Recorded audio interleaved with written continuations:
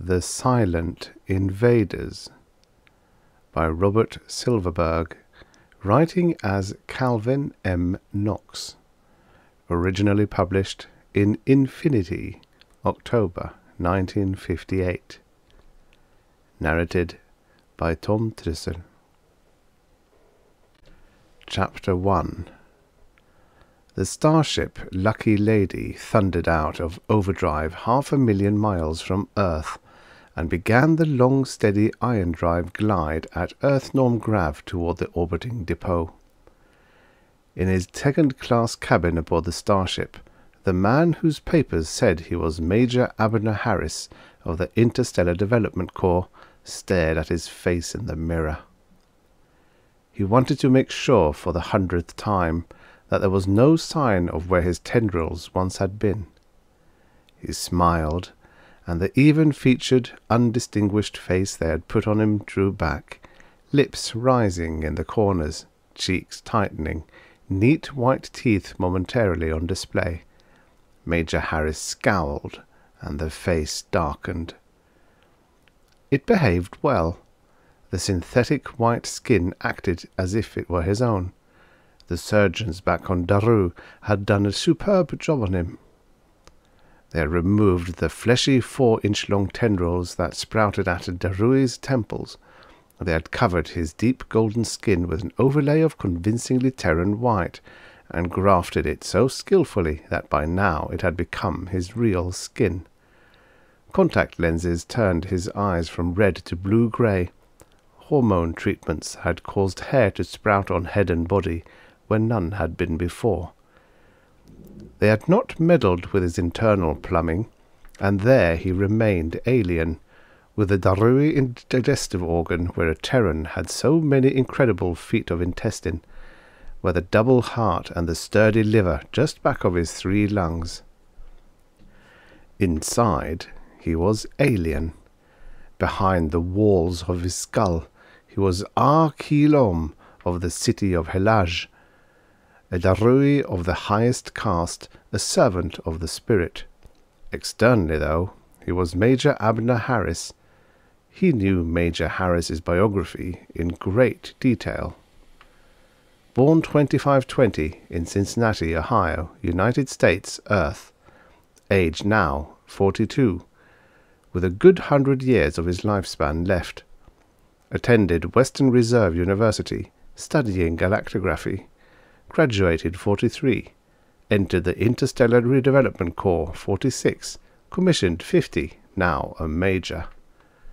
Missions to Altair 7, Sirius 9, Procyon 2, Alpharats 4. Unmarried. Parents killed in highway jet crash in 44. No known relatives. Height 5 feet 10. Weight 220. Color fair. Retinal index 0.03. Major Harris was visiting Earth on vacation. He was to spend 8 months on Earth before reassignment to his next planetary post. 8 months, thought the one who called himself Major Harris, would be ample time for Major Harris to lose himself in the billions of Earth and carry out the purposes for which he had been sent here. The Lucky Lady was on the last lap of her journey. Harris had boarded her on Alpharats 4 after having been shipped there from Darrui by private warp ship. For the past 3 weeks, while the giant vessel had slipped through the sleek grey tunnel in the continuum that was its overdrive channel, Harris had been learning to walk at Earth norm gravity. Darrui was a large world, radius 11,000 miles, and though its density was not as great as Earth's, still the gravitational attraction was half again as intense. Darrui's gravity was 1.5 Earth norm, or as Harris had thought of it in the days when his mind centered not on Earth but on Darrui, Earth's gravity was 0.67 Darrui norm. Either way, it meant that his muscles would be functioning in a field 2/3 as strong as the one they had developed in. He could use the excuse that he had spent most of his time on heavy planets, and that would explain away some of his awkwardness.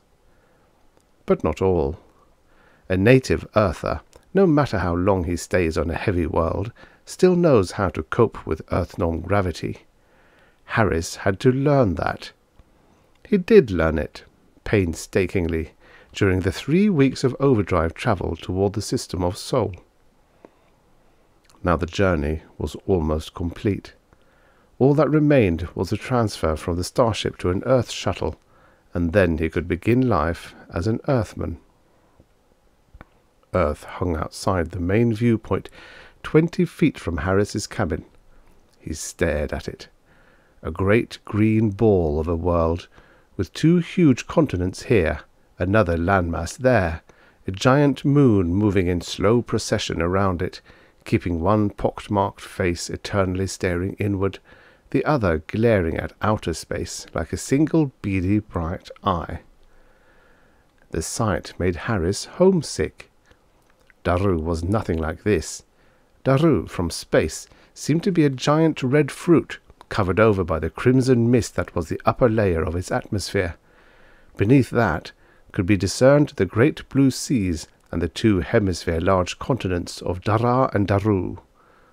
And the moons, Harris thought nostalgically. 7 glistening blank faces like coins in the sky, each at its own angle to the ecliptic, each taking its place in the sky nightly like a gem moved by clockwork. And the mating of the moons, when the 7 came together once a year in a fiercely radiant diadem that filled half the sky. Angrily he cut the train of thought. "You're an Earthman. Forget Darrui." A voice on a speaker overhead said, "Please return to your cabins, ladies and gentlemen. In 11 minutes we will come to a rest at the main spaceborne depot. Passengers intending to transfer here, please notify the area steward." Harris returned to his cabin while the voice repeated the statement in other languages. Earth still spoke more than a dozen major tongues, which surprised him. Darrui had reached linguistic homogeneity 3,000 years or more ago. Minutes ticked by. At last came the word that the Lucky Lady had ended its ion drive cruise and was tethered to the orbital satellite. Harris left his cabin for the last time and headed down ramp to the designated room on D-deck where outgoing passengers were assembling. "Your baggage will be shipped across. You don't have to worry about that." Harris nodded. His baggage was important.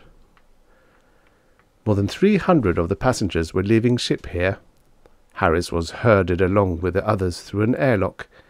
Several dozen ungainly little ferries hovered just outside, linked to the huge starliner by connecting tubes. Harris entered a swaying tube, crossed over, and found a seat in the ferry. Minutes later, he was repeating the process in the other direction as the ferry unloaded its passengers into the main airlock of orbiting station number 1. Another voice boomed. "Lucky Lady passengers continuing onto Earth, report to routing channel 4. Lucky Lady passengers continuing onto Earth, report to routing channel 4. Passengers transshipping to other starlines should go on to the nearest routing decks at once." At routing channel 4, Harris was called upon to produce his papers. He handed over the little fabricoid portfolio. The spaceport official riffled sleepily through it and handed it back without a word. As he boarded the Earth Orbiter shuttle, an attractive stewardess handed him a multigraphed sheet of paper which contained information of a sort a tourist was likely to want to know.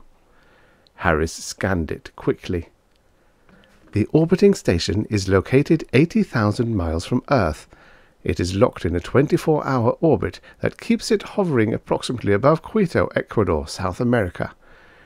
During a year, the orbiting station serves an average of 8,500,000 travelers. He finished reading the sheet and put it down. He eyed his fellow passengers in the earthbound shuttle. There were about 50 of them. For all he knew, 5 were disguised Darrui like himself, or they might be enemies, Medlins, likewise in disguise. Perhaps he was surrounded by agents of Earth's own intelligence corps who had already penetrated his disguise. Trouble lay on every hand. Inwardly, Major Harris felt calm. though there was the faint twinge of homesickness for Darrui that he knew he would never be entirely able to erase. The shuttle banked into a steep deceleration curve. Artificial grav aboard the ship remained constant, of course. Earth drew near. Landing came. The shuttle hung over the skin of the landing field for 30 seconds, then dropped. A gantry crane shuffled out to support the ship, and buttressed legs sprang from the sides of the hull. A steward's voice said, "Passengers will please assemble at the airlock in single file."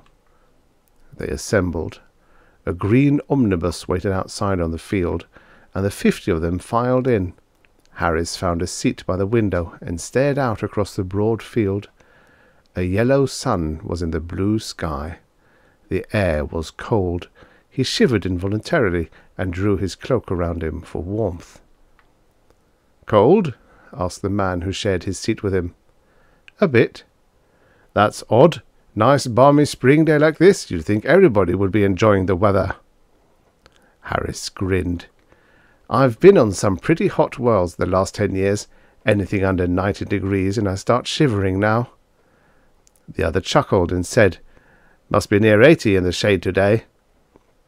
"I'll be accustomed to it again before long," Harris said. "Once an Earthman, always an Earthman."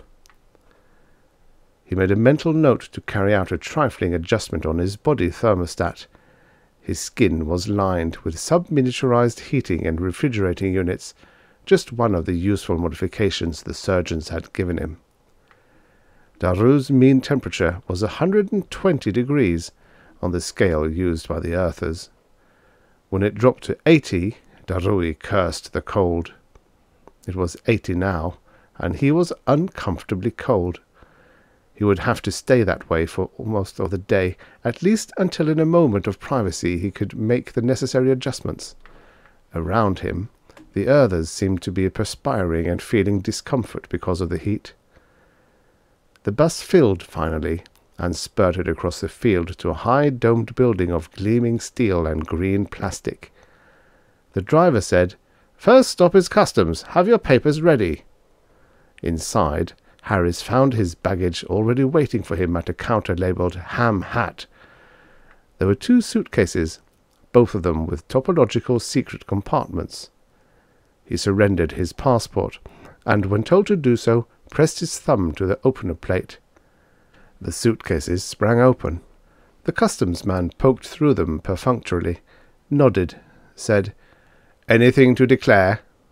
"Nothing." "Okay, close them up." Harris locked the suitcases again, and the customs official briefly touched a tracer stamp to them. It left no visible imprint, but the photonic scanners at every door would be watching for the radiations, and no one with an unstamp could get through the electronic barriers. "Next stop is immigration, Major." At immigration, they studied his passport briefly, noted that he was a government employee, and passed him along to health. Here he felt a moment of alarm. About 1 out of every 50 incoming passengers from a starship was detained for a comprehensive medical exam, and if the finger fell upon him, the game was up right here. 10 seconds in front of a fluoroscope would tell them that nobody with that kind of skeleton structure had ever been born in Cincinnati, Ohio. He got through with nothing more than a rudimentary checkup. At the last desk, his passport was stamped with a re-entry visa, and the clerk said, "You haven't been on Earth for a long time, eh, Major?" "Not in 10 years. Hope things haven't changed too much." "The women are still the same, anyway." The clerk shuffled Harris's paper together, stuck them back in the portfolio, and handed them to him. "Everything's in order. Go straight ahead and go out the door to your left." Harris thanked him and moved along, gripping 1 suitcase in each hand. A month ago, at the beginning of his journey, the suitcases had seemed heavy to him, but that had been on Darrui. Here they weighed only 2/3 as much. He carried them jauntily. "Soon it'll be spring on Darrui," he thought. The red-leaved jasar trees would blossom, and the perfume would fill the air. With an angry inner scowl, he blanked out the thought. He was Major Abner Harris, late of Cincinnati, here on Earth for 8 months' vacation. He knew his orders. He was to establish residence, avoid detection, and in the second week of his stay make contact with the chief Darrui agent on Earth. Further instructions would come from him. Chapter 2. It took 20 minutes by heli-taxi to reach the metropolitan area from the spaceport. Handling the Terran currency as if he had used it all his life, Harris paid the driver, tipped in, and got out. He had asked for and been taken to a hotel in the heart of the city, the Spaceways Hotel. There was one of them in every major spaceport city in the galaxy. The space lines operated them jointly, for the benefit of travelers who had no place to stay on the planet of their destination. He signed in and was given a room on the 58th floor. The Earther at the desk said, "You don't mind heights, do you, Major?" "Not at all." He gave the boy who had carried his bags a quarter-unit piece, received grateful thanks, and locked the door. For the first time since leaving Darrui, he was really alone. Thumbing open his suitcases, he performed the series of complex stress pressures that gave access to the hidden areas of the grips. Miraculously, the suitcases expanded to nearly twice their former volume.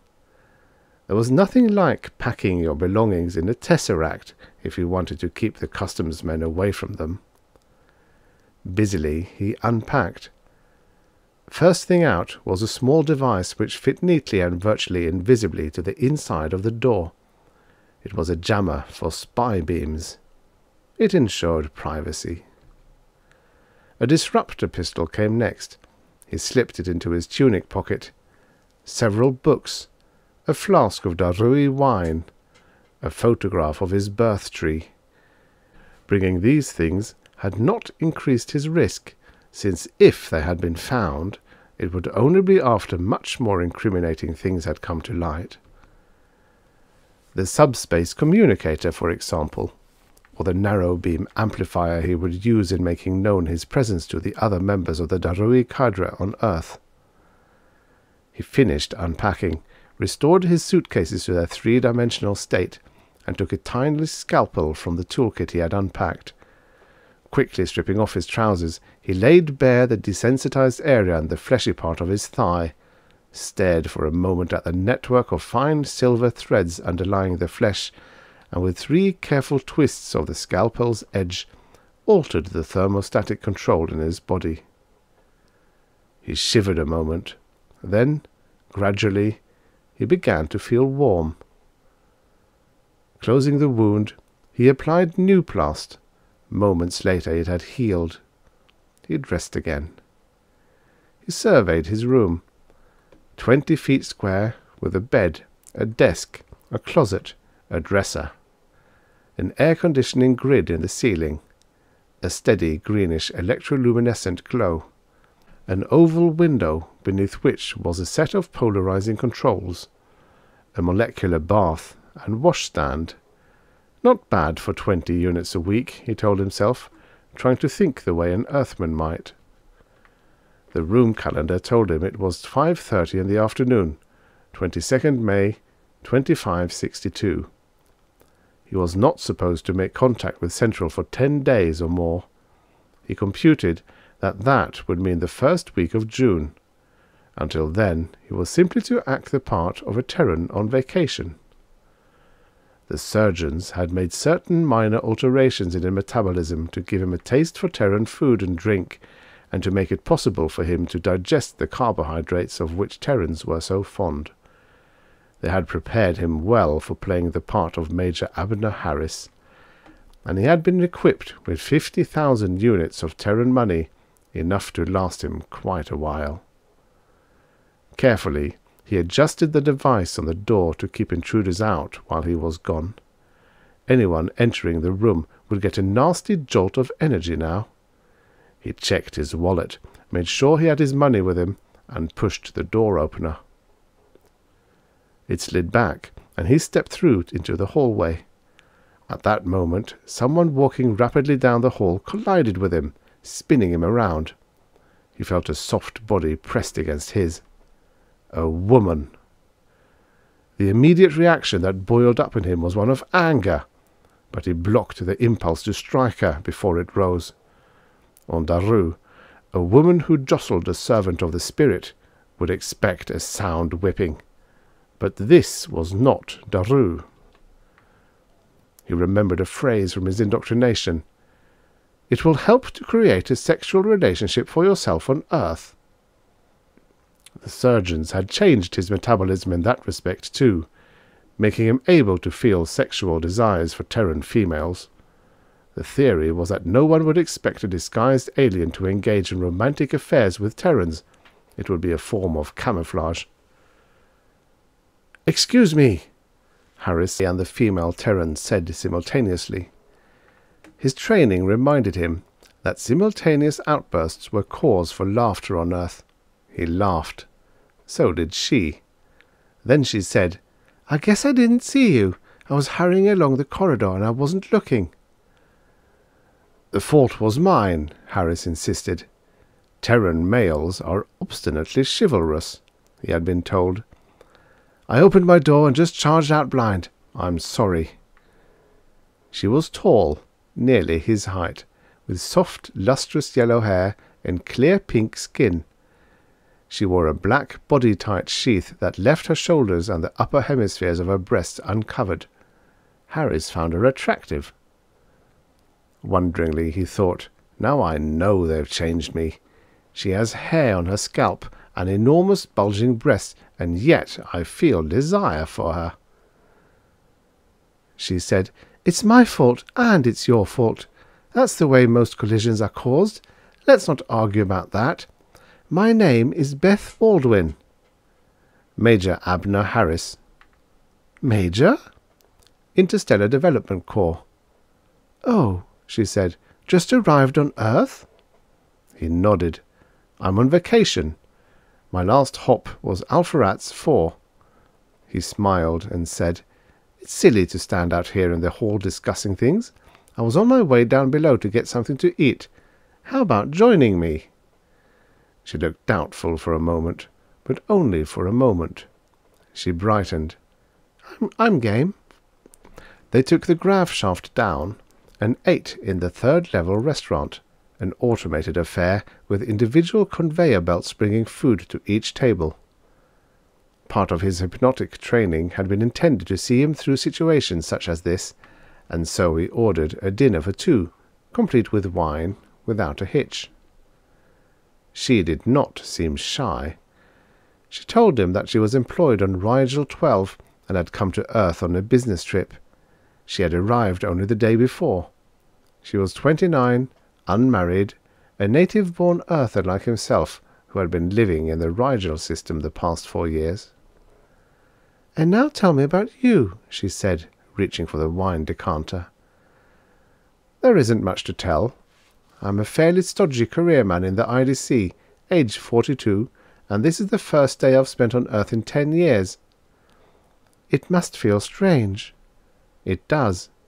"How long is your vacation?" He shrugged. 6 to 8 months. I can have more if I really want it. When do you go back to Rigel?"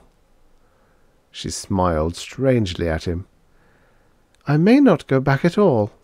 Depends on whether I can find what I'm looking for on Earth." "And what are you looking for?" She grinned. "My business," she said. "Sorry."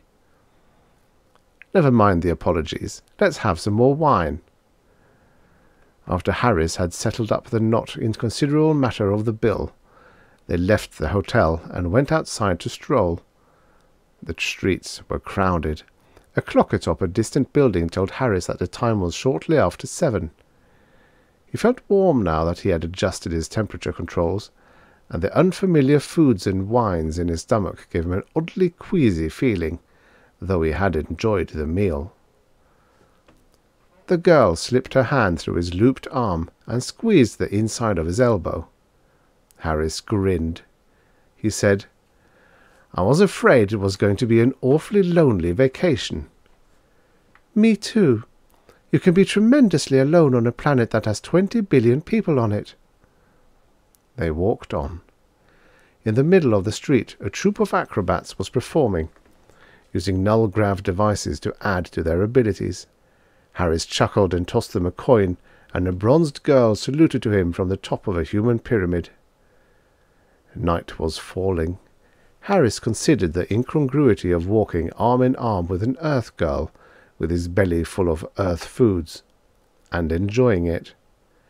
Darrui seemed impossibly distant now. It lay 1,100 light-years from Earth. Its star was visible only as a part of a mass of blurred dots of light. But yet he knew it was there. He missed it. "You're worrying about something," the girl said. "It's an old failing of mine." He was thinking, "I was born a servant of the spirit, and so I was chosen to go to Earth. I may never return to Darrui again." As the sky darkened, they strolled on, over a delicate golden bridge spanning a river whose dark depths twinkled with myriad points of light. Together they stared down at the water and at the stars reflected in it. She moved closer to him, and her warmth against his body was pleasing to him. 1,100 light-years from home. Why am I here? He knew the answer. Titanic conflict was shaping in the universe. The predictors held that the cataclysm was no more than 200 years away. Darrui would stand against its ancient adversary Medlin, and all the worlds of the universe would be ranged on one side or on the other. He was here as an ambassador. Earth was a mighty force in the galaxy, so mighty that it would resent the role it really played, that of pawn between Darrui and Medlin. Darrui wanted Terran support in the conflict to come. Obtaining it was a delicate problem in consent engineering. A cadre of disguised Darrui planted on Earth, gradually manipulating public opinion towards the Darrui camp and away from Medlin. That was the plan. And Harris, once Aar Khiilom, was one of its agents. They walked until the hour had grown very late, and then turned back toward the hotel. Harris was confident now that he had established the sort of relationship that was likely to shield him from all suspicion of his true origin. He said, "What do we do now?" "Suppose we buy a bottle of something and have a party in your room," she suggested. "My room's a frightful mess," Harris said, thinking of the many things in there he would not want her to see. "How about yours?" "It doesn't matter." They stopped at an autobar, and he fed half-unit pieces into a machine until the chime sounded, and a fully wrapped bottle slid out the receiving tray. Harris tucked it under his arm, made a mock-courteous bow to her, and they continued on their way to the hotel. The signal came just as they entered the lobby. It reached Harris in the form of a sudden twinge in the abdomen. That was where the amplifier had been embedded. He felt it as 3 quick impulses, rasp, rasp, rasp, followed after a brief pause by a repeat. The signal had only one meaning. "Emergency! Get in touch with your contact man at once!" Her hand tightened on his arm. "Are you all right? You look so pale." In a dry voice he said, "Maybe we'd better postpone our party a few minutes. I'm not quite well." "Oh, can I help?" He shook his head. "It's something I picked up on Alfredrat's." Turning, he handed her the packaged bottle and said, "It'll just take me a few minutes to get myself settled down. Suppose you go to your room and wait for me there." "But if you're sick, I ought to—" "No, Beth, I have to take care of this myself without anyone else watching, okay?" "Okay," she said doubtfully. "Thanks. Be with you as soon as I can." They rode the grav shaft together to the 58th floor and went their separate ways, she to her room, he to his. The signal in his abdomen was repeating himself steadily now with quiet urgency. Rasp, rasp, rasp. Rasp, rasp, rasp. Rasp, rasp, rasp.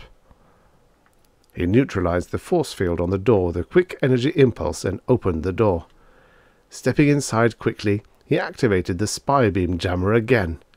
Beads of sweat were starting to form on his skin. Rasp, rasp, rasp. Rasp, rasp, rasp. He opened the closet, took out the tiny narrow beam amplifier he had hidden there, and tuned it to the frequency of the emergency signal. Immediately, the rasping stopped as the narrow beam amplifier covered the wavelength. Moments passed.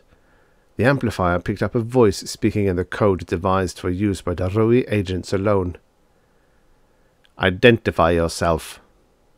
Harris identified himself according to the regular procedure.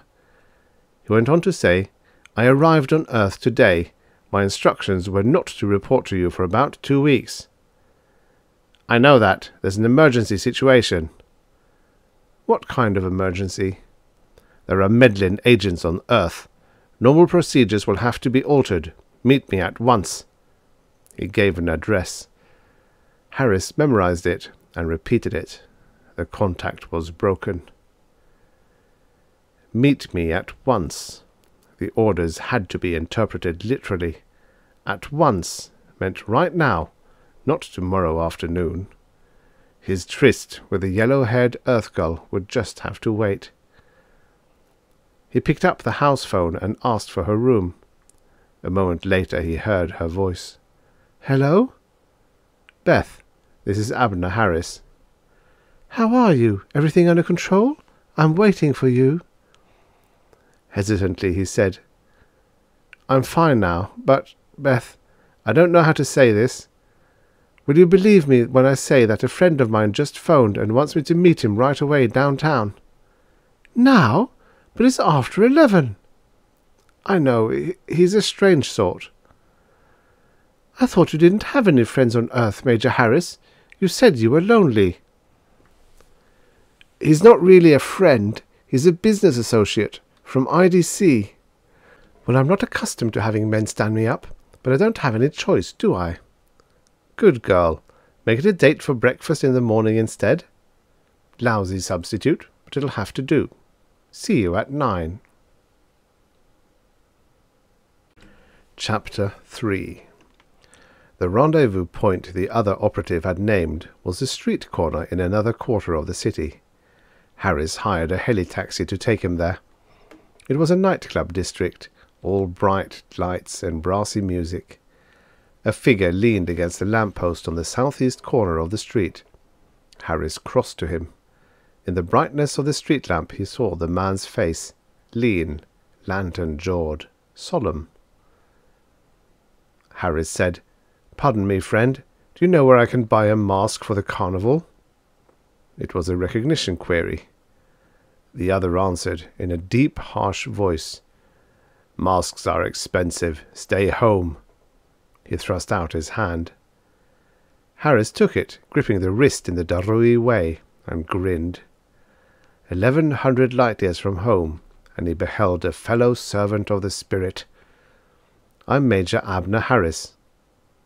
Hello, I'm John Carver. There's a table waiting for us inside. Inside turned out to be the 9 Planets Club across the street. The atmosphere inside was steamy and smoke-clouded. Bubbles of light drifted around the ceiling. A row of long-limbed nudes pranced gaily to the accompaniment of the noise that passed for music on Terra. The surgeons, Harris thought, had never managed to instill a liking for Terran music in him. Carver said quietly, Have you had any trouble since you arrived? No. Should I expect any? The lean man shrugged. There are 100 Medlin agents on Earth right now. Yesterday we discovered a cache of secret Medlin documents. We have the names of the 100 and their photographs. We also know they plan to wipe us out. How many Darrui are on Earth? You are the 10th to arrive. Harris's eyes widened. 100 Medlins against 10 Darrui. Stiff odds, he said. Carver nodded. But we know their identities. We can strike first. Unless we eliminate them, we will not be able to proceed with our work here." The music reached an ear-splitting crescendo. Moodily, Harris stared at the nude chorus line as it gyrated. He sensed some glandular disturbance at the sight, and frowned. By Darrui standards, the girls were obscenely ugly. But this was not Darrui. He said, "How do we go about eliminating them?" "You have weapons. I'll supply you with the necessary information. If you can get 10 of them before they get you, you'll be all right." He drew forth a billfold and extracted a snapshot from it. "Here's your first one now. Kill her and report back to me.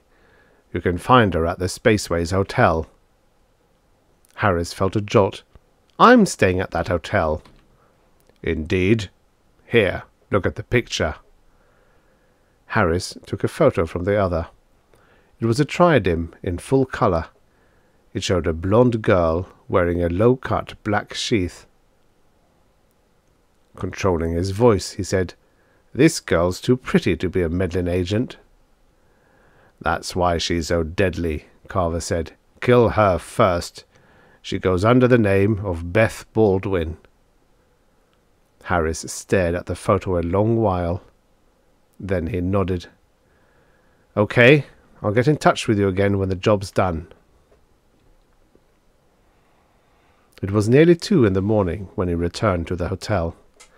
He had spent nearly an hour with a man who called himself John Carver. He felt tired, confused, faced with decisions that frightened him. Beth Baldwin, a Medlin spy? How improbable that seemed. But yet Carver had had her photo. It was his job to kill her now. He was a servant of the spirit. He could not betray his trust. "First, I'll find out for certain, though." He took the grabshaft to the 58th floor, but instead of going to his room, he turned left and headed toward the room whose number she had given him, 5820. He paused a moment, then nudged the door signal. There was no immediate response, so he nudged it again. This time he heard the sound of a door scanner humming just above him, telling him that she was awake and just within the door. He said, "It's me, Abner. I have to see you, Beth." "Hold on," came the sleepy reply from inside. "Let me get something on." A moment passed, and then the door slid open. Beth smiled at him. She had put something on, but the something had not been much. A flimsy gown that concealed her body as if she were wearing so much gauze. But Harris was not interested in her body just now, attractive though it was. She held a tiny glittering weapon in her hand. Harris recognized the weapon. It was the Medlin version of the disruptor pistol.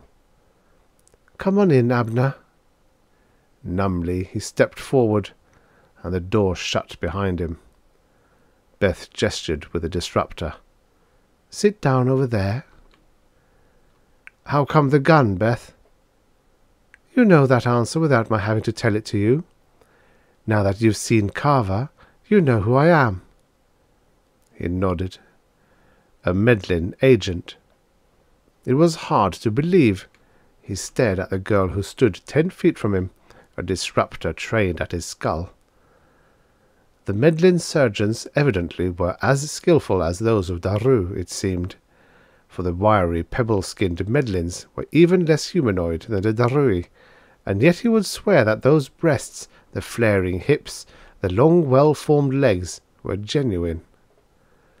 She said, "We had information on you from the moment you entered the orbit of Earth, Abner. Or should I say, Aar Khiilom?" "How did you know that name?" She laughed lightly. "The same way I know you are from Darrui, the same way I knew the exact moment you were going to come out of your room before." "The same way you knew I was coming here to kill you just now?" She nodded. Harris frowned. Medlins aren't telepathic. There isn't a single telepathic race in the galaxy.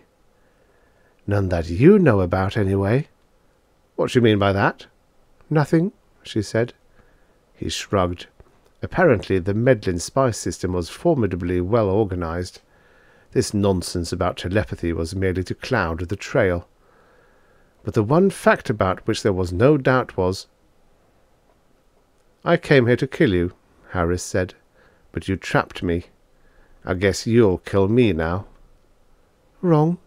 I just want to talk," she said. "If you want to talk, put some clothing on. Having you sitting around like this disturbs my powers of conversation." She said pleasantly, "Oh? You mean this artificial body of mine stirs some response in that artificial body of yours? How interesting!" Without turning her back on him, she drew a robe from the closet and slipped it on over the flimsy gown. "There. Is that easier on your glandular balance?" "Somewhat." The Darrui began to fidget. There was no way he could activate his emergency signal without moving his hands, and any sudden hand motion was likely to be fatal. He sat motionless while sweat streamed down the skin they had grafted to his own. Beth said, "You're one of 10 Darrui on Earth. Others are on their way, but there are only 10 of you here now. Correct me if I'm wrong." "Why should I?" Harris said tightly. She nodded. "A good point. But I assure you, we have all the information about you we need, so you needn't to try to make tails. To continue, you and your outfit are here for the purpose of subverting Terran allegiance and winning Earth over to the side of Darrui. And you Medlins are here for much the same kind of reason." "That's where you're wrong," the girl said. "We're here to help the Terrans, not to dominate them. We Medlins don't believe in violence if peaceful means will accomplish our goals." "Very nice words," Harris said. "But how can you help the Terrans?" "It's a matter of genetics. This isn't the place to explain in detail." He let that pass. "So you deliberately threw yourself in contact with me earlier, let me take you out to dinner, walked around arm in arm, and all this time you knew I was a disguised Darrui?" "Of course. I also knew that when you pretended to be sick it was because you had had contact your chief operative, and that's when you said you were going to visit a friend you were attending an emergency rendezvous. I also knew what your friend Carver was going to tell you to do, which is why I had my gun ready when you rang." He stared at her. "Suppose I hadn't gotten that emergency message. We were going to come here and drink and probably make love. Would you have gone to bed with me even knowing what you know?" "Most likely," she said without emotion. "It would have been interesting to see what sort of biological reactions the Darrui surgeons are capable of building." A flash of hatred ran through Aar Khiilom. He had been raised to hate Medlins anyway. They were the ancestral enemies of his people, galactic rivals for 4,000 years or more. Only the fact that she was clad in the flesh of a handsome Earth girl had kept Harris from feeling his normal revulsion for a Medlin. But now it surged forth at this revelation of her calm and callous biological curiosity. He wondered how far her callousness extended. Also, how good her aim was. He mastered his anger and said, "That's a pretty cold-blooded way of thinking, Beth." "Maybe. I'm sorry about it." "I bet you are." She smiled at him. "Let's forget about that, shall we? I want to tell you a few things." "Such as?" "For one, did you know that you're fundamentally disloyal to the Darrui cause?" Harris laughed harshly. "You're crazy." "Afraid not. Listen to me, Abner. You're homesick for Darrui. You never wanted to come here in the first place. You were born into a caste that has certain obligations, and you're fulfilling those obligations. But you don't know very much about what you're doing here on Earth, and for half a plugged unit you'd give the whole thing up and go back to Darrui." "Very clever," he said stonily. "Now give me my horoscope for the next 6 months." Easy enough. You'll come to our headquarters and learn why my people are on Earth. I know that one already. You think you do, she said smoothly. Don't interrupt. You'll learn why we're on Earth. Once you've seen that, you'll join us and help to protect Earth against Darrui. And why will I do all these incredible things? Because it's in your personality makeup to do them, and because you're falling in love. With a lot of fake female flesh plastered over a scrawny Medlin body? Ha! She remained calm. Harris measured the distance between them, wondering whether she would use the weapon after all. A disruptor broiled the neural tissue. Death was instantaneous and fairly ghastly. He decided to risk it. His assignment was to kill Medlins, not to let himself be killed by them. He had nothing to lose by making the attempt. In a soft voice he said, "You didn't answer. Do you really think I'd fall in love with something like you?" "Biologically, we're Earthers now, not Medlins or Darrui. It's possible." "Maybe you're right. After all, I did ask you to cover yourself up." He smiled and said, "I'm all confused. I need time to think things over." "Of course, you—" He sprang from the chair and covered the 10 feet between them in 2 big bounds, stretching out one hand to grab the hand that held the disruptor. He deflected the weapon toward the ceiling. She did not fire. He closed on her wrist and forced her to drop the tiny pistol. Pressed against her, he stared into eyes blazing with anger. The anger melted suddenly into passion. He stepped back, reaching for his own gun, not willing to have such close contact with her. She was too dangerous. Better to kill her right now, he thought. She's just a Medlin, a deadly one. He started to draw the weapon from his tunic. Suddenly she lifted her hand. There was a twinkle of something bright between her fingers, and then Harris recoiled, helpless, as the bolt of a stunner struck him in the face like a club against the back of his skull. She fired again. He struggled to get his gun out, but his muscles would not obey. He toppled forward, paralyzed. Chapter 4. Harris felt a teeth-chattering chill as he began to come awake. The stunner bolt had temporarily overloaded his motor neurons, and the body's escape from the frustration of paralysis was unconsciousness. Now he was waking, and the strength was ebbing slowly and painfully back into his muscles. The light of morning streamed in through a depolarized window on the left wall of the unfamiliar room in which he found himself. He felt stiff and sore all over, and realized he had spent the night— where? He groped in his pockets. His weapons were gone. They had left his wallet.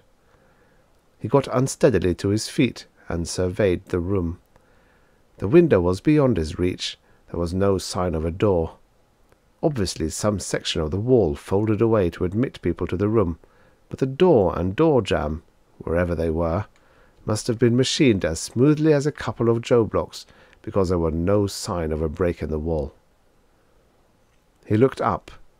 There was a grid in the ceiling. Air conditioning, no doubt, and probably a spy mechanism also. He stared at the grid and said, "Okay, I'm awake now. You can come work me over." There was no immediate response. Surreptitiously, Harris slipped a hand inside his waistband and squeezed a fold of flesh between his thumb and index finger. The action set in operation a minute amplifier embedded there. A distress signal, directionally modulated, was sent out to any Darrui agents who might be within a 1,000-mile radius. He completed the gesture by lazily scratching his chest, stretching, yawning. He waited. Finally, a segment of the door flipped upward out of sight, and 3 figures entered.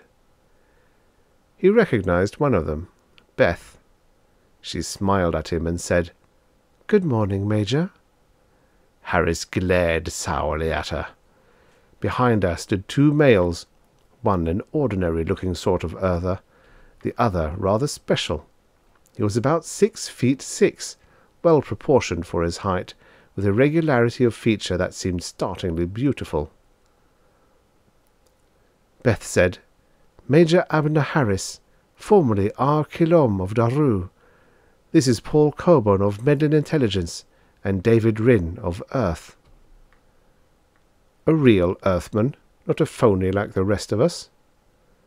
Rinn smiled pleasantly and said, "I assure you I'm a homegrown product, Major Harris." His voice was like the mellow boom of a well-tuned cello. The Darrui folded his arms. "Well, how nice of you to introduce us all. Now what?" "Still belligerent," he heard Beth murmur to the other Medlin, Coburn. Coburn nodded. The giant Earthman merely looked unhappy in a calm sort of way. Harris eyed them all coldly. "If you're going to torture me, why not get started with it?" "Who said anything about torture?" Beth asked. "Why else would you bring me here? Obviously you want to wring information from me. Well, go ahead. I'm ready for you." Coburn chuckled and fingered his double chins. "Don't you think we know that torture's useless on you? That if we tried any kind of forcible neural extraction of information from your mind, your memory chambers would automatically short-circuit?" Harris's jaw dropped. "How did you know?" He stopped. The Medlins evidently had a fantastically efficient spy service. The filter circuit in his brain was a highly secret development. Beth said, "Relax and listen to us. We aren't out to torture you. We know already all you can tell us." "Doubtful, but go ahead and talk." "We know how many Darrui are on Earth. We know approximately where they are.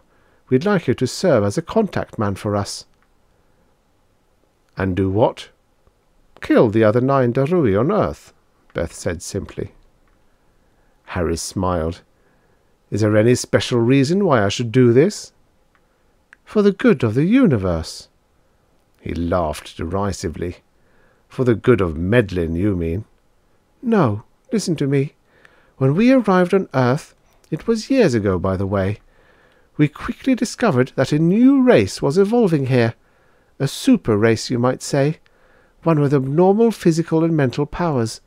But in most cases, children of this new race were killed or mentally stunted before they reached maturity. People tend to resent being made obsolete, and even a superchild is unable to defend himself until he's learned how. By then, it's usually too late." It was a nice fairy tale, Harris thought. He made no comment, but listened with apparent interest. Beth continued, "We discovered isolated members of this new race here and there on Earth. We decided to help them, knowing they would help us some day when it became necessary. We protected these children. We brought them together and raised them in safety. David Rinn here is one of our first discoveries." Harris glanced at the big Earthman. "So you're a Superman?" Rinn smiled. "I'm somewhat better equipped for life than most other Earthmen. My children will be as far beyond me as I am beyond my parents." "Our purpose here on Earth is to aid this evolving race until it's capable of taking care of itself, which won't be too long now. There are more than 100 of them, of which 30 are adult, but now Darrui agents have started to arrive on Earth. Their purpose is to obstruct us, to interfere with our actions, and to win Earth over to what they think is their cause. They don't see that they're backing a dead horse." "Tell me," Harris said, "what's your motive in bringing into being this super race?" "Motive?" Beth said. "You Darrui always think in terms of motives, don't you? Profit and reward. Major, there's nothing in this for us but the satisfaction of knowing that we're bringing something wonderful into being in the universe." Harris swallowed that with much salt. The concept of altruism was not unknown on Darrui, certainly, but it seemed highly improbable that a planet would go to the trouble of sending emissaries across space for the sole purpose of serving as midwives to an emerging race of super beings on Earth. No, he thought, It was simply part of an elaborate propaganda maneuver whose motives did not lie close to the surface. There were no supermen. Rin was probably a Medlin himself, on whom the surgeons had done a specially good job. Whatever the Medlins' motive, he determined to play along with them. By now Carver had probably picked up his distress signal and had worked out the location of the place where he was being held. He said, "So you're busily raising a breed of super-Earthmen, and you want me to help? How?" "We told you. By disposing of your comrades before they make things complicated for us." "You're asking me to commit treason against my people, in other words." "We know what sort of a man you are," Beth said. "You aren't in sympathy with the Darrui imperialistic ideals. You may think you are, but you aren't." "I'll play along," Harris thought. He said, "You're right. I didn't want to take the job on Earth in the first place. What can I do to help?" Coburn and Beth exchanged glances. The Earthman, Rin, merely smiled. Beth said, "I knew you'd cooperate. The first target is the man who calls himself Carver. Get rid of him, and the Darrui agents are without a nerve center. After him, the other 8 will be easy targets." "How do you know I won't trick you once you've released me?" Harris said. Coburn said, "We have ways of keeping watch." Harris nodded. "I'll go after Carver first. I'll get in touch with you as soon as he's out of the way." It seemed too transparent, Harris thought, when they had set him loose. He found himself in a distant quarter of the city, nearly an hour's journey by heli-taxi from his hotel. All this talk of Superman and altruism. It made no sense, he thought. But Medlin propaganda was devious stuff, and he had good reason to distrust it. Were they as simple as all that, though, to release him merely on his promise of good faith? If they were truly altruistic, of course, it made sense. But he knew the Medlins too well to believe that. Darkly, he thought he must be part of some larger Medlin plan. Well, let Carver worry about it, he thought. Though he was hungry, he knew he had no time to bother about breakfast until he got in touch with the Darrui chief agent. He signalled for a heli-taxi and gave his destination as the Spaceways Hotel. When he finally arrived, 50 minutes later, he headed straight for his room, activated the narrow-beam communicator, and waited until the metallic voice from the speaker said in code, "Carver here." Harris speaking. "You've escaped?" "They set me free. It's a long story. Did you get a directional fixed on the building?" "Yes." "Why did they let you go?" "I promised to become a Medlin secret agent," Harris said. "My first assignment is to assassinate you." The chuckle that came from the speaker grid held little mirth. Carver said, "Fill me in on everything that happened to you since last night." "For one thing, the Medlins know everything. But everything. When I went to visit the girl last night, she was waiting for me with a gun. She stunned me and carted me off to the Medlin headquarters. When I woke up, they gave me some weird line about raising a breed of super-Earthmen, and would I help them in this noble cause?" "You agreed?" "Of course. They let me go, and I'm supposed to eradicate all the Darrui on Earth, beginning with you." "The others are well scattered," Carver said. "They seem to know where they are." Carver was silent for a moment. Then he said, "We'll have to strike at once. We'll attack the Medlin headquarters and kill as many as we can. Do you really think they trust you?" "Either that, or they're using me as bait for an elaborate trap," Harris said. "That's more likely. Well, we'll take their bait, only they won't be able to handle us once they've caught hold of us." Carver broke contact. Carefully, Harris packed their equipment away again. He breakfasted in the hotel restaurant after a prolonged session under the molecular shower bath to remove the fatigue and grime of his night's imprisonment. The meal was close to tasteless, but he needed the nourishment. Returning to his room, He locked himself in and threw himself wearily on the bed. He was tired and deeply troubled. Supermen, he thought. Did it make sense for the Medlins to rear a possible galactic conqueror? Earthmen were dangerous enough as it was, though the spheres of galactic influence still were divided as of old between Darrui and Medlin. The Earthmen, in their bare 300 years of galactic contact, had taken giant strides toward holding a major place in the affairs of the universe. Their colonies stretched halfway across the galaxy. The Interstellar Development Corps, of which he claimed to be a member, had planted Earthmen indiscriminately on any uninhabited world of the galaxy that was not claimed by Darrui or Medlin. And the Medlins, the ancient enemies of his people, the race he had been taught all his life to regard as the embodiment of evil, these were aiding Earthmen to progress to a plane of development far beyond anything either Darrui or Medlin had attained. Ridiculous, he thought. No race breeds its own destruction knowingly, and the Medlins are no fools. Certainly not fools enough to let me go on a mere promise that I'll turn traitor and aid them, he thought. He shook his head. After a while he uncorked his precious flask of Darrui wine and poured a small quantity. The velvet-textured dark wine of his homeworld soothed him a little, but the ultimate result was simply to increase his already painful longing for home.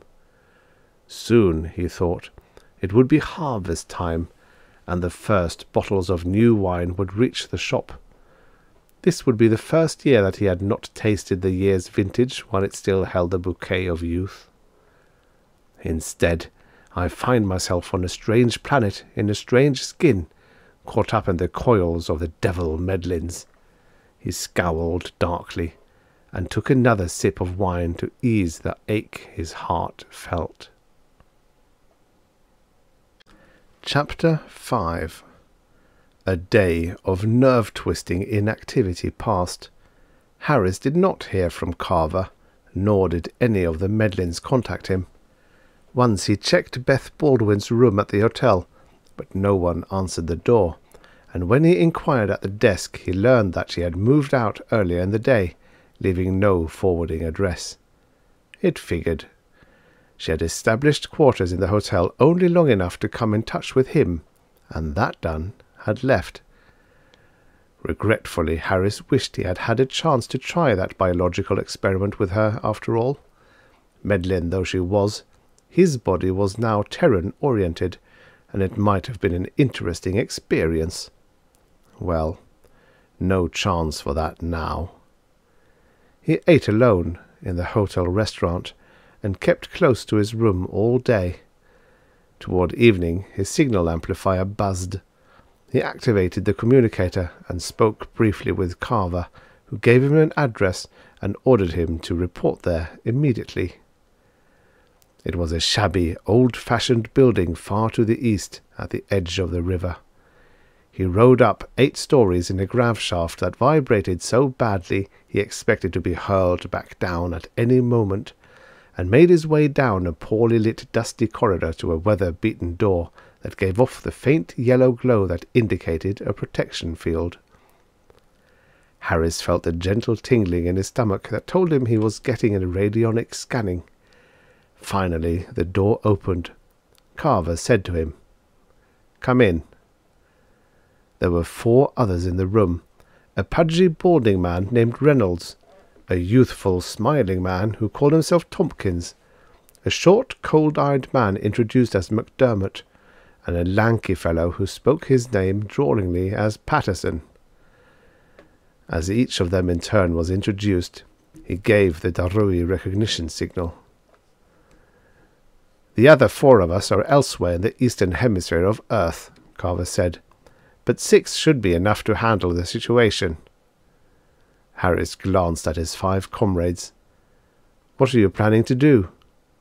"Attack the Medlins, of course. We'll have to wipe them out at once." Harris nodded. Inwardly he felt troubled. It seemed to him now that the Medlins had been strangely sincere in releasing him, though he knew that that was preposterous. He said, "How?" "They trust you. You're one of their agents, so far as they think." "Right. You'll return to them and tell them you've disposed of me as instructed. Only you'll be bearing a subsonic on your body. Once you're inside, you activate it and knock them out. You'll be shielded." "And I kill them when they're unconscious." "Exactly," Carver said. "You can't be humane with Medlins. It's like being humane with blood-sucking bats or with snakes." The Darrui called McDermott said, "We'll wait outside until we get the signal that you've done the job. If you need help, just let us know." Harris moistened his lips and nodded. "It sounds all right." Carver said, "Reynolds, insert the subsonic." The bald man produced a small metal pellet the size of a tiny bead, from which 3 tantalum filaments projected. He indicated to Harris that he should roll up his trousers to the thigh. Instead, Harris dropped them.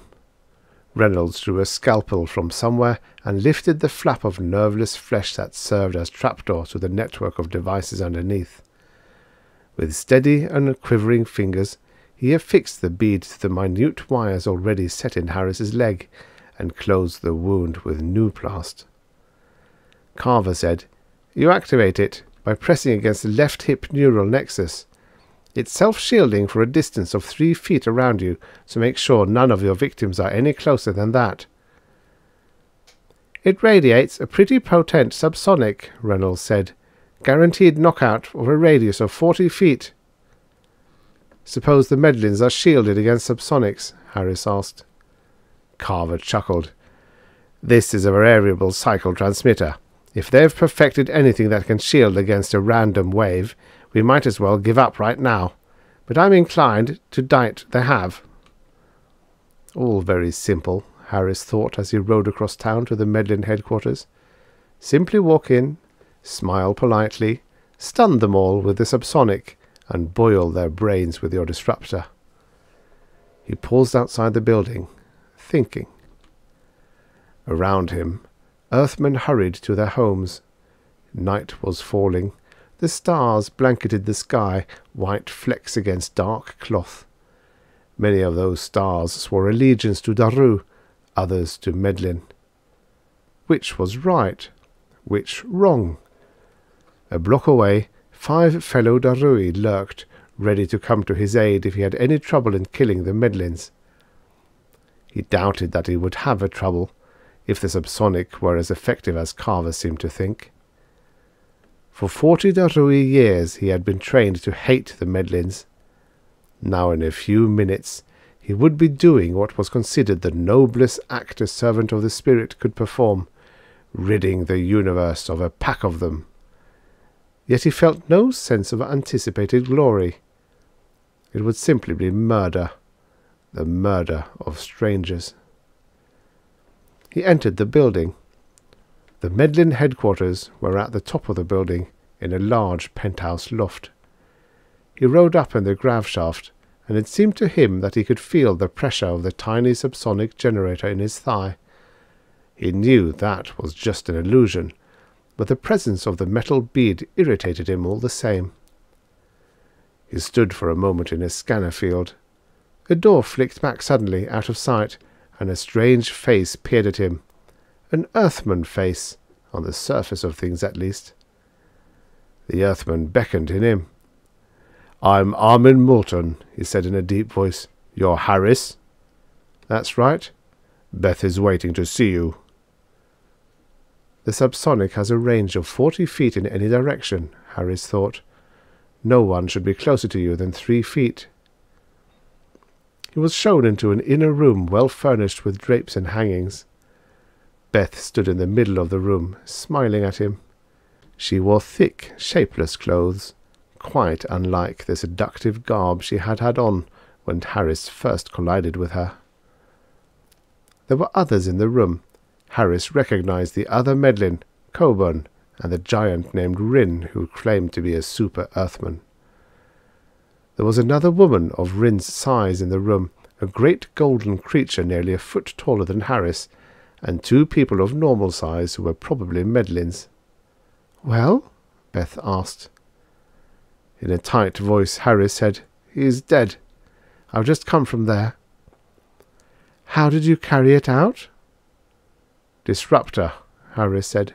"It was unpleasant, for me as well as him." He was quivering with tension.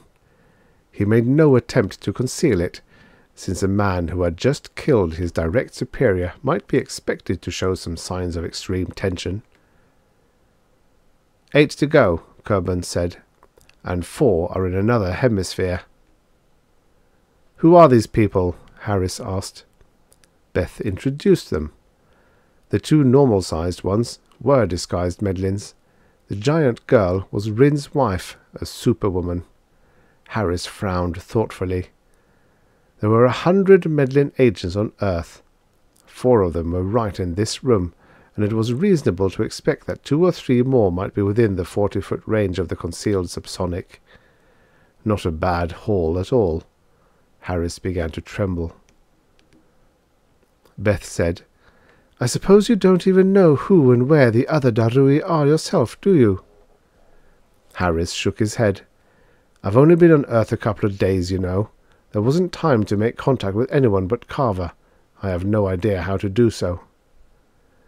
He stared levelly at her. The expression on her face was unreadable. It was impossible to tell whether she believed he had actually killed Carver. "Things have happened fast to you, haven't they?" she said. She drew a tridim photo from a case and handed it to Harris. "This is your next victim. He goes under the name of Reynolds here. He's the second in command, first in command now since Carver's dead." Harris studied the photo. It showed the face of the bald-headed man who had inserted the subsonic beneath the skin of his thigh. Tension mounted in him. He felt the faint rasp, rasp, rasp in his stomach that was agreed upon code. Carver, waiting nearby, wanted to know if he was having any trouble. Casually, Harris kneaded his side, activating the transmitter. The signal he sent out told Carver that nothing had happened yet, that everything was all right. He handed the photo back to Beth. "I'll take care of him," he said. "I press the neural nexus in the left hip and render them unconscious. Then I kill them with a disruptor and leave. Very simple." He looked at Beth and thought that in a few minutes she would lie dead, along with Coburn and the other 2 Medlins and these giants who claimed to be Earthmen. He tensed. His hand stole toward his hip. Beth said, "It must have been a terrible nervous strain, killing him. You look very disturbed." "You've overturned all the values of my life," Harris said glibly. "That can shake a man up." "You didn't think I'd succeed," Beth said triumphantly to Coburn. To Harris she explained, "Coburn didn't think you could be trusted." "I can't," Harris said bluntly. He activated the concealed subsonic. The first waves of inaudible sound rippled out, ignoring false flesh and striking through to the Medlin core beneath. Protected by a 3-foot shield, Harris nevertheless felt sick to the stomach, rocked by the reverberating sound waves that poured from the pellet embedded in his thigh. Coburn was reaching for his weapon, but he never got to it. His arm drooped slackly. He slumped over. Beth dropped. The other 2 Medlins fell. Still the subsonic waves poured forth. To his surprise, Harris saw that the 2 giants still remained on their feet, and semi-conscious, if groggy. It must be because they're so big, he thought. It takes longer for the subsonic to knock them out. Rin was sagging now. His wife reeled under the impact of the noiseless waves and slipped to the floor, followed a moment later by her husband. The office was silent. Harris pressed his side again, signalling the all clear to the 5 Darrui outside. 6 unconscious forms lay awkwardly on the floor. He found the switch that opened the door, pulled it down, and peered out into the hall. 3 figures lay outside, unconscious. A 4th was running toward them from the far end of the long hall, shouting, "What happened? What's going on?" Harris stared at him. The Medlin ran into the 40-foot zone and recoiled visibly. He staggered forward a few steps and fell, joining his comrades on the thick velvet carpet. 10 of them, Harris thought. He drew the disruptor. It lay in his palm, small, deadly. The trigger was a thin strand of metal. He needed only to flip off the guard, press the trigger back, and watch the Medlins die. But his hand was shaking. He did not fire. A silent voice said, "You could not be trusted after all. You were a traitor. But we had to let the test go at least this far for the sake of our consciences." "Who said that?" "I did." "Where are you? I don't see you." "In this room," came the reply. "Put down the gun, Aar Khiilom. No, don't try to signal your friends. Just let the gun fall." As if it had been wrenched from his hand, the gun dropped from his fingers, bounced a few inches, and lay still. "Shut off the subsonic," came the quiet command. "I find it unpleasant." Obediently, Harris deactivated the instrument. His mind was held in some strange stasis. He had no private volitional control. "Who are you?" "A member of that super race whose existence you refused to accept." Harris looked at Rin and his wife. Both were unconscious. "Rin?" he said. "How can your mind function if you're unconscious?" Chapter 6. Gently Harris felt himself falling toward the floor. It was as if an intangible hand had yanked his legs out from under him and eased him down. He lay quiescent, eyes open, neither moving nor wanting to move. The victims of the subsonic slowly returned to consciousness as the minutes passed. Beth woke first. She stared at the unconscious form of Rin's wife and said, "You went to quite an extent to prove a point." "You are in no danger," came the answer. The others were awakening now, sitting up, rubbing their foreheads. Harris watched them. His head throbbed too, as if he had been stunned by the subsonic device himself. "Suppose you had been knocked out by the subsonic too," Beth said to the life within the giant woman. "He would have killed us." "The subsonic could not affect me." Harris said, "That embryo can think and act?" His voice was a harsh whisper. Beth nodded. "The next generation. It reaches sentience while still in the womb. By the time it's born, it's fully aware." "And I thought it was a hoax," Harris said dizzily. He felt dazed. The values of his life had been shattered in a moment, and it would not be easy to repair them with similar speed. "No hoax. And we knew you'd try to trick us when we let you go. At least, Rin said you would. He's telepathic too, though he can only receive impressions. He can't transmit telepathically to others the way his son can." "If you knew what I'd do, why did you release me?" Harris asked. Beth said, "Call it a test. I hoped you might change your beliefs if we let you go. You didn't." "No. I came here to kill you." "We knew that the moment you stepped through the door. But the seed of rebellion was in you. We hoped you might be swayed. You failed us." Harris bowed his head.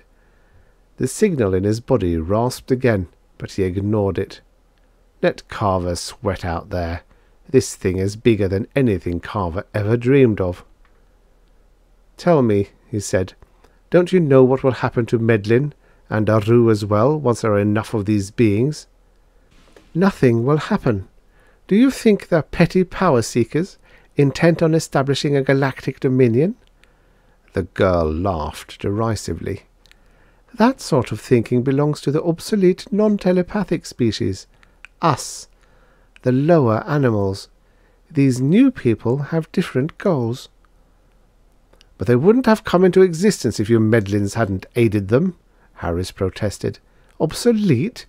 Of course, and you've done it." Beth smiled oddly. "At least we were capable of seeing the new race without envy. We helped them as much as we could because we knew they would prevail anyway, given time. Perhaps it would be another century, or another millennium.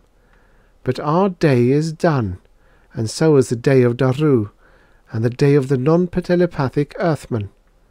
"And our day, too," Rin said mildly. "We are the intermediates, the links between the old species and the new one that is emerging." Harris stared at his hands, the hands of an Earthman with Darrui flesh within. He thought, all our striving is for nothing. A new race, a glorious race, nurtured by the Medlins, brought into being on Earth. The galaxy waited for them. They were demigods.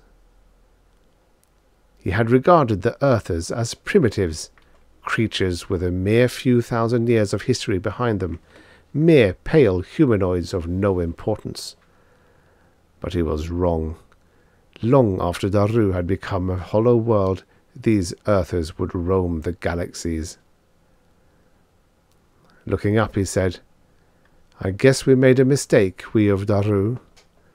I was sent here to help sway the Earthers to the side of Darrui, but it's the other way around. It's Darrui that will have to swear loyalty to Earth some day." "Not soon," Rin said. "The true race is not yet out of its childhood. 20 years more must pass, and we have enemies on Earth." "The old Earthmen," Coburn said. "How do you think they'll like being replaced? They're the real enemy, and that's why we're here, to help the mutants until they can stand fully alone. You Darrui are just nuisances getting in our way." That would have been cause for anger once. Harris merely shrugged. His whole mission had been without purpose. But yet a lingering doubt remained, a last suspicion. The silent voice of the unborn Superman said, "He still is not convinced." "I'm afraid he's right," Harris murmured. "I see and I believe, and yet all my conditioning tells me that it's impossible. Medlins are hateful creatures. I know that intuitively." Beth smiled. "Would you like a guarantee of our good faith?" "What do you mean?" To the womb-bound godling she said, "Link us." Before Harris had a chance to react, a strange brightness flooded over him. He seemed to be floating far above his body. With a jolt he realized where he was. He was looking into the mind of the Medlin who called herself Beth Baldwin, and he saw none of the hideous things he had expected to find in a Medlin mind. He saw faith and honesty and a devotion to the truth. He saw dogged courage. He saw many things that filled him with humility. The linkage broke. Beth said, "Now find the mind of his leader Carver and link him to that." "No," Harris protested, "don't." It was too late. He sensed the smell of Darrui wine and the prickly texture of thuar spines, and then the superficial memories parted to give him a moment's insight into the deeper mind of the Darrui who wore the name John Carver. It was a frightening pit of foul hatreds. Shivering, Harris staggered backward, realizing that the Earther had allowed him only a fraction of a second's entry into that mind. He covered his face with his hands. "Are we all like that?" he asked. "Am I?" "No, not deep down," Beth said. You got the outer layer of hatred that every Darrui has, and every Medlin. But your core is good. Carver is rotten. So are the other Darrui here. Our races have fought for centuries, Coburn said. A mistake on both sides that has hardened into blood hatred. The time has come to end it. How about those Darrui outside? They must die, Beth said. Harris was silent a moment.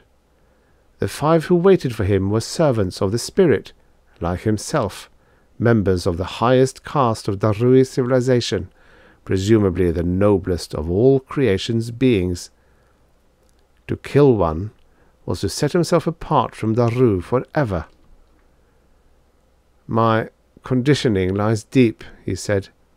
If I strike a blow against them, I could never return to my native planet. Do you want to return? Beth asked. Your future lies here, with us. Harris considered that. After a long moment, he nodded. Very well. Give me back the gun. I'll handle the 5 Darrui outside. Coburn handed him the disruptor he had dropped. Harris grasped the butt of the weapon, smiled, and said, I could kill some of you now, couldn't I? It would take at least a fraction of a second to stop me. I could pull the trigger once. You won't, Beth said. He stared at her. You're right. He rode down alone in the grav shaft, and made his way down the street to the place where his 5 countrymen waited. It was very dark now, though the lambent glow of streetlights brightened the path. The stars were out in force now, bedecking the sky. Up there somewhere was Darrui. Perhaps now was the time of the mating of the moons, he thought. Well, never mind. It did not matter now. They were waiting for him. As he approached, Carver said, You took long enough. Well? Harris thought of the squirming, ropey thoughts that nestled in the other's brain like festering, living snakes. He said, All dead.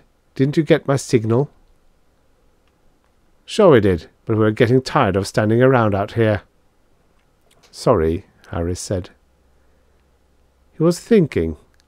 These are servants of the spirit, men of Darrui. Men who think of Darrui's galactic dominion only. Men who hate and kill and spy. How many were there? Reynolds asked. 5, Harris said. Carver looked disappointed. Only 5? Harris shrugged. The place was empty. At least I got 5, though. He realized he was stalling, unwilling to do the thing he had come out here to do. A silent voice said within him, Will you betray us again, or will you keep faith this time? Carver was saying something to him. He did not hear it. Carver said again, I asked you, where are there any important documents there? No, Harris said. A cold wind swept in from the river. Harris felt a sudden chill. He said to himself, I will keep faith.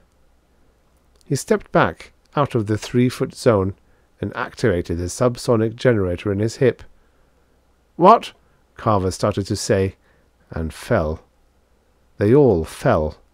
Carver, Reynolds, Tompkins, McDermott, Patterson, slipped to the ground and lay in huddled heaps. 5 Darrui wearing the skins of earthmen. 5 servants of the spirit. He drew the disruptor. It lay in his hand for a moment. Thoughtfully he released the safety guard and squeezed the trigger. A bolt of energy flicked out, bathing Carver. The man gave a convulsive quiver and was still. Reynolds, Tompkins, McDermott, Patterson, all dead. Smiling oddly, Harris pocketed the disruptor again and started to walk away, walking uncertainly, as a nervous reaction started to swim through his body. He had killed 5 of his countrymen. He had come to Earth on a sacred mission and had turned worse than traitor, betraying not only Darrui, but the entire future of the galaxy. He had cast his lot with the Earthman whose guise he wore, and with a smiling yellow-haired girl named Beth beneath those full breasts beat a Medlin heart. "Well done," said the voice in his mind. "We were not deceived in you after all." Harris began to walk back toward the Medlin headquarters, slowly, measuredly, not looking back at the 5 corpses behind him. The police would be perplexed when they held autopsy on those 5 and discovered the Darrui bodies beneath the Terran flesh. He looked up at the stars. Somewhere out there was Darrui, he thought, wrapped in its crimson mist, circled by its 7 moons.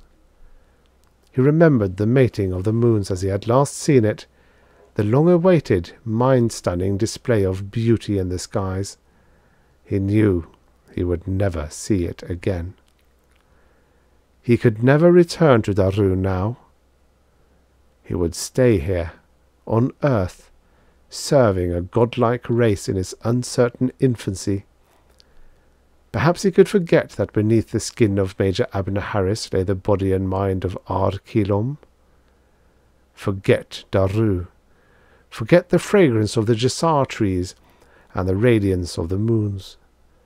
Earth has trees that smell as sweet. It has a glorious pale moon that hangs high in the night sky. Put homesickness away. Forget Darrui.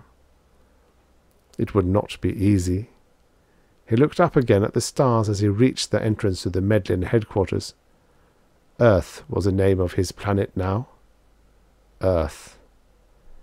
He took a last look at the speckled sky, covered with stars, and for the last time wondered which of the dots of brightness was Darrui. Darrui no longer mattered now. Smiling, Aar Khiilom turned his face away from the stars.